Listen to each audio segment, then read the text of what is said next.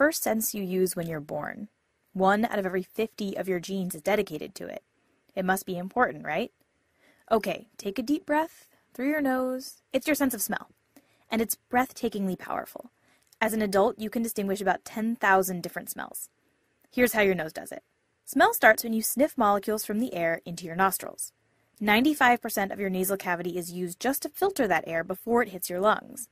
But at the very back of your nose is a region called the olfactory epithelium, a little patch of skin that's key to everything you smell. The olfactory epithelium has a layer of olfactory receptor cells, special neurons that sense smells, like the taste buds of your nose.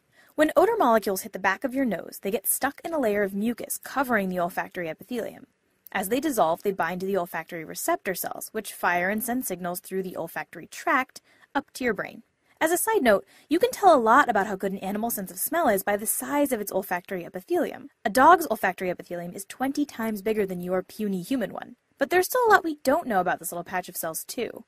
For example, our olfactory epithelium is pigmented, and scientists don't really know why. But how do you actually tell the difference between smells? It turns out that your brain has 40 million different olfactory receptor neurons. So odor A might trigger neurons 3, 427, and 988, and odor B might trigger neurons 8, 76, and 2,496,678.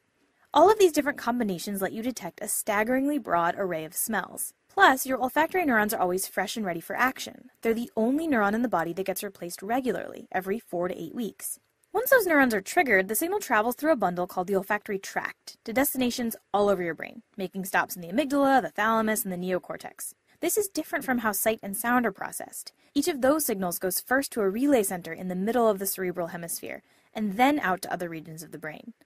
But smell, because it evolved before most of your other senses, takes a direct route to these different regions of the brain, where it can trigger your fight or flight response, help you recall memories, or make your mouth water.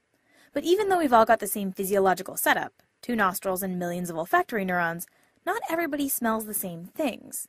One of the most famous examples of this is the ability to smell so-called asparagus pea. For about a quarter of the population, urinating after eating asparagus means smelling a distinct odor. The other 75% of us don't notice. And this isn't the only case of smells differing from nose to nose. For some people, the chemical androstenone smells like vanilla. To others, it smells like sweaty urine, which is unfortunate because androstenone is commonly found in tasty things like pork. So with the sweaty urine smellers in mind, pork producers will castrate male pigs to stop them from making androstenone. The inability to smell a scent is called anosmia, and there are about 100 known examples.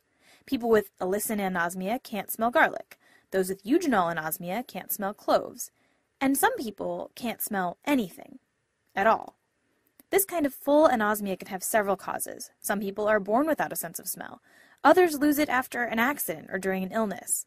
If the olfactory epithelium gets swollen or infected, it can hamper your sense of smell, something you might have experienced when you were sick. And not being able to smell anything can mess with your other senses too. Many people who can't smell at all also can't really taste the same way the rest of us do. It turns out that how something tastes is closely related to how it smells. As you chew your food, air is pushed up your nasal passage, carrying with it the smell of your food. Those scents hit your olfactory epithelium and tell your brain a lot about what you're eating.